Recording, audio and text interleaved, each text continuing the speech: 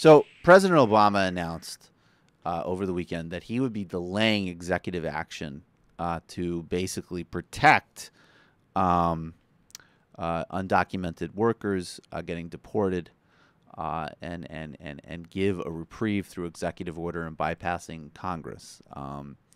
President Obama pretty bluntly said over the weekend when he announced this on an interview with ABC's This Week that a reason that he is delaying that action is because until after the midterms, and that's pretty self-explanatory that obviously a political calculation is in place here.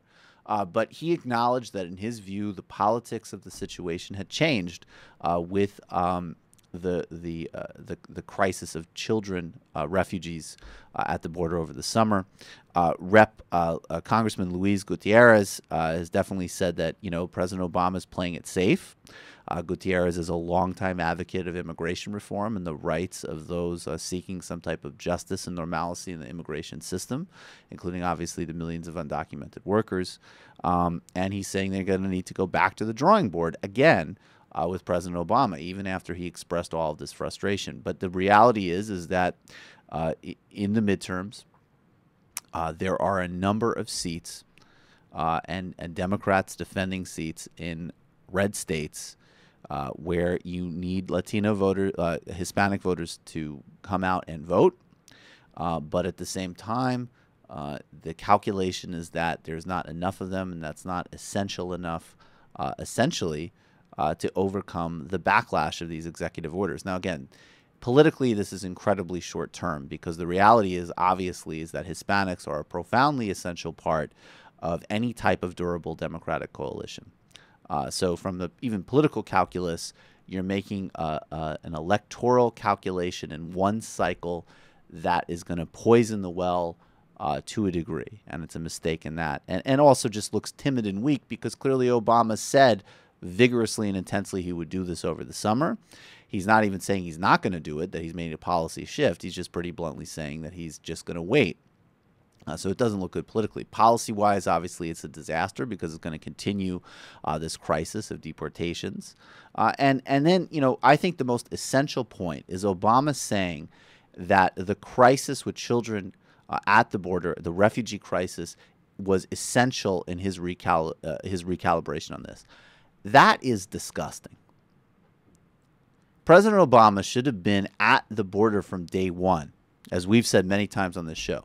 Not to talk about how he's going to solve a phony crisis, but to say, listen, to all of you idiots spinning conspiracy theories about everything from infectious diseases to terrorism, these are 10-year-old children fleeing conflict zones in places like Honduras that rival Iraq in terms of their danger. Kids who are getting forced into gangs, kids that are getting murdered and raped. And there had been bipartisan consensus as close as 2008. George W. Bush signed a bill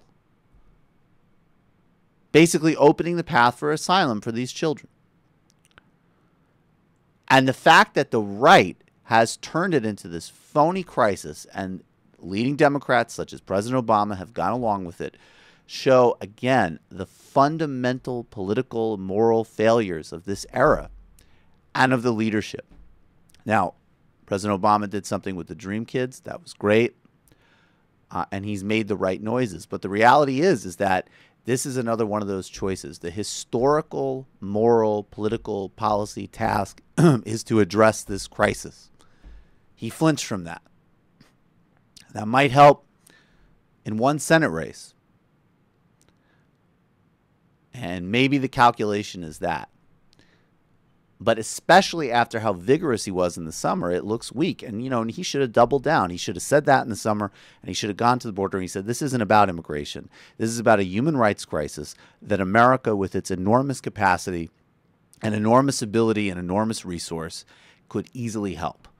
I don't want an 8-year-old kid sent back to Honduras to have their neck slit by a gang. I don't want that. Do you want that? You talking all your Christian values? You want to send kids back to their deaths and their rapes? That's on you. That's not how I want to lead. That's not the values I represent. If he threw down that marker, this emerging group, Hispanic, Latino voters, who are going to be the bedrock of any type of progressive or democratic governance, and already have been, even as they have not been delivered for nearly enough. And any moral, right-thinking person would respond and be aligned with that call to action. But instead, Fox News and all the usual BS from the right, from the border states, obscured it. And it became this vague, amorphous thing of like, well, why are all these kids at the border? And what? They're at the border because 10-year-olds are literally walking hundreds of miles to save their lives. Literally. Parents leave. I was out having drinks with a friend the other day. Her father actually runs a factory in Honduras, and she depicted it as a pretty nice working situation. There's healthcare. There's on-site banking services, so people don't get robbed and have their checks stolen from them when they leave.